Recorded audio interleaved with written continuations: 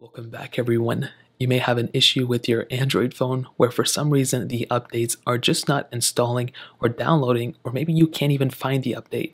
Now, this can happen for a couple of different reasons, but the very first thing I would tell you in this specific situation is to first of all make sure that your phone even is supplied with the update. So when Android 12 or 13 or 14 comes out, it's not necessarily available for all Android phones at one time. So with the Pixel, typically it's like first in line. If you have a Samsung or different phone, it may not come out at the same time as other ones. So you want to Google, your phone and then the software version release date, and then pretty much determine when your specific phone is going to be getting that update. So let's say and you verify that the phone is getting an update, and maybe you can even see it through your settings panel. So if I go ahead and go into my settings, if you guys don't know how to get the update, you want to click here.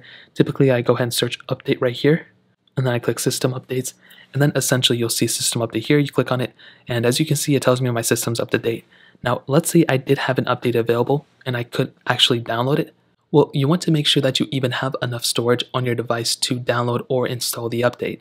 So in this specific case, if I go ahead and hop out of here and I go into my storage settings, so I go and hop out of here, I click storage, you want to make sure that you have enough storage saved on your device to actually install this specific update. So in this specific case, as you can see, I have enough storage saved on my device. If I really wanted to, I don't have to delete anything. But let's say you only have like 300 megabytes or something saved on your phone.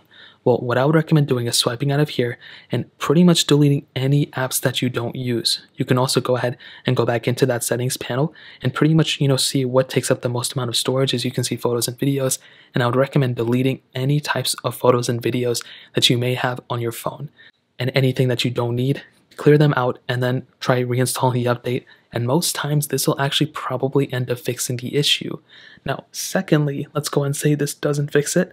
Well, what I would recommend doing is seeing if you can go ahead and delete the update and then pretty much reinstall it. So in this case, what I would recommend doing is either going back into your storage settings. As you can see, I don't have the update available. Typically, it would tell me something here. Sometimes it would go ahead and be under system. But typically you should be able to see the update here, or you can download another app that can go and allow you to see it. And I would recommend deleting that specific update. If you have the ability to, what that basically does is it allows you to re-download that specific update, and then you can go ahead and try reinstalling it.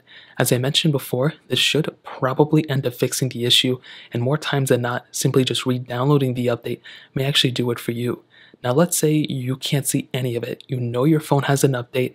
For some reason it's just like not working. I don't know what's going on. Well, typically at this point, you have to make sure that you're either connected to a Wi-Fi signal or your phone supports downloading updates through the phone service.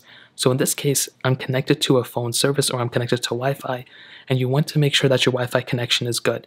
You want to load up some apps, you want to load up, Chrome, whatever the case is, load up some web pages, and you want to make sure that your phone is actually getting service of some sort.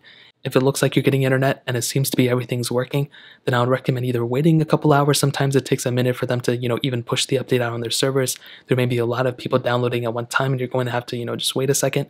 Or your Wi-Fi signal is corrupt somehow. If that's not the case, then I would recommend, making sure that there's not a lot of people downloading the update, and it can take quite a bit of time for it to actually go through. So those are just a couple ways to pretty much fix it if your phone is not installing the update, updating the phone, or even downloading the update.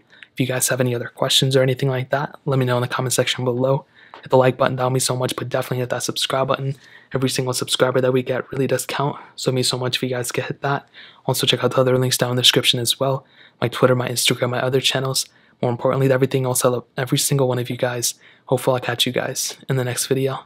Peace out till then.